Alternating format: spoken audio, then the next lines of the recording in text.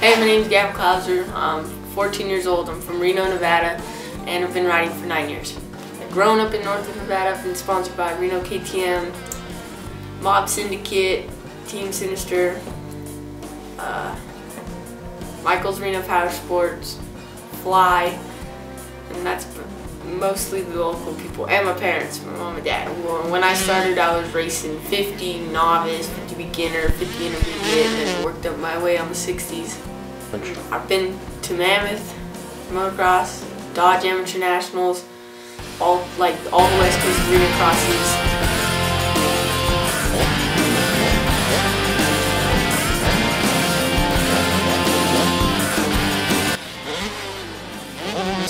I just got a new sponsorship. I ride for Team Live Fast. As you can see, the graphics are pretty sick. Thanks, Tim. Live Fast is mostly a freestyle team, but I'm lucky enough to be one of the first motocross riders. Favorite thing about motocross is probably how you feel free.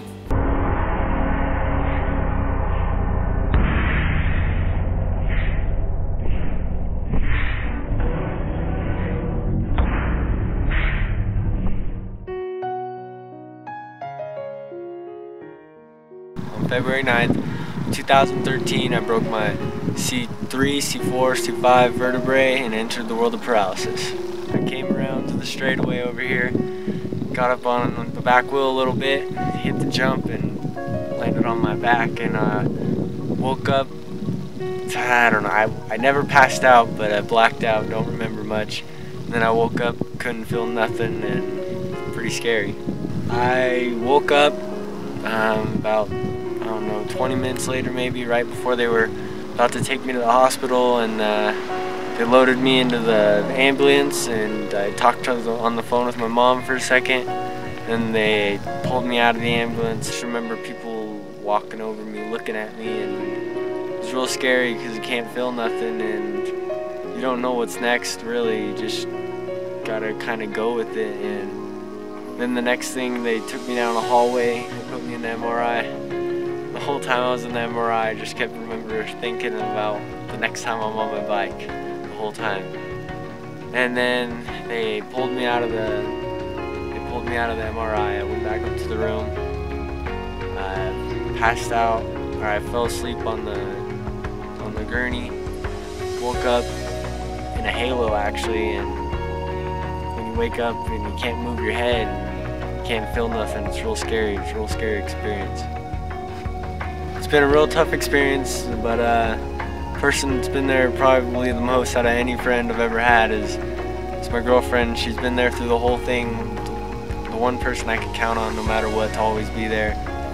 She was there every day in the hospital. She never left my side. I mean, things get tough, but we've managed to keep it pretty good. My name is Jordan Miller. I'm Gavin's girlfriend, and the day that he got hurt, I was in San Jose at one of my cheer competitions. It was a 2-day competition, and it was only Saturday, and we had to perform the next day too. And I just remember that Gavin's mom got a call that something happened to Gavin at the track, and they wouldn't tell us what was happening. And she just kept going out of the convention center crying on her phone, and I knew something was wrong, and so did his little sister that was with us, and they just wouldn't tell us, and then they took our phones away and wouldn't let us look on Facebook or do anything. And I remember that Gavin's mom wanted his sister to talk to him after we performed. We were performing at different times. So I was like, when you talk to him, let me ask him if I can call him. And she said, okay. So I remember I went into warm-ups like thinking, you know, everything's gonna be okay because they told me he was gonna be fine, and I just tried to focus on cheer. And I remember coming off stage and I saw his mom and my mom and his sister standing right there, and they were all crying.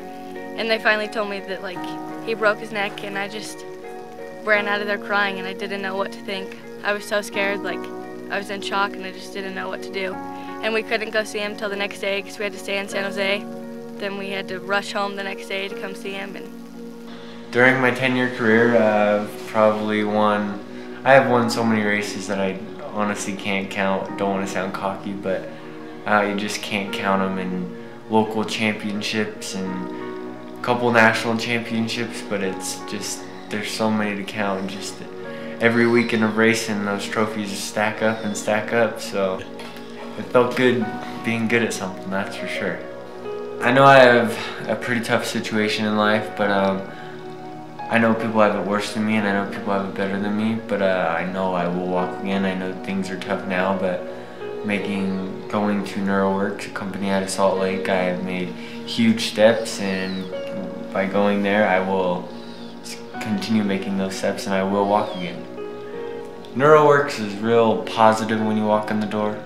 They always encourage you, and it's not a, oh, you can't do it. It's a, we will get you to that point and you will do it. And yeah, it's hard work and you're sore every day, but it's so worth it when you think about the future that you'll have by going there and getting better. There's one thing I want people to take from my injury, honestly, it's stay positive. You know, you don't really have it hard. Like, somebody out there's always got it harder than you.